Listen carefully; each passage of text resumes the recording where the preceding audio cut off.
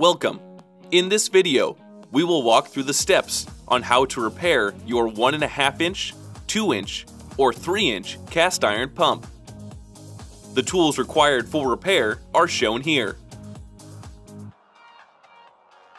Before beginning, drain all fluids from the pump body into an approved container or disposal unit.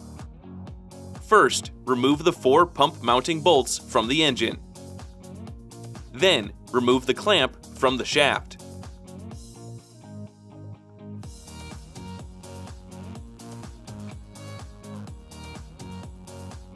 Once the clamp is removed, the pump can be fully removed from the engine.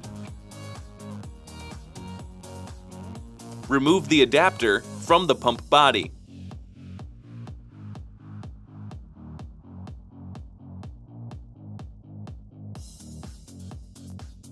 Remove the spring and seals from the shaft. Remove the seals from the adapter.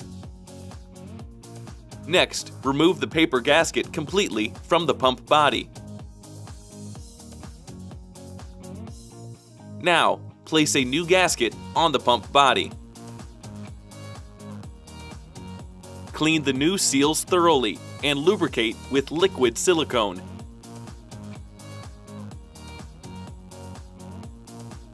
Place the new seals into the adapter. Set the impeller gap to 30 thousandths of an inch. Lubricate the shaft and replace the spring and seals.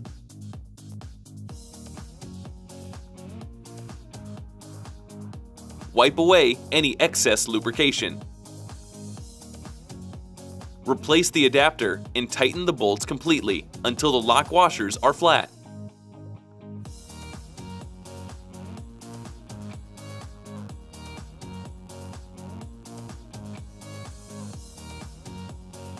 Next, replace the clamp, making sure the clamp key is facing the pump body.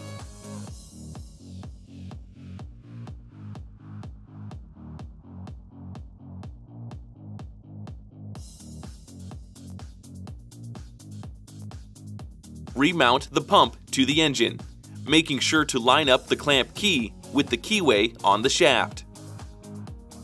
Tighten the pump mounting bolts completely until the lock washers are flat.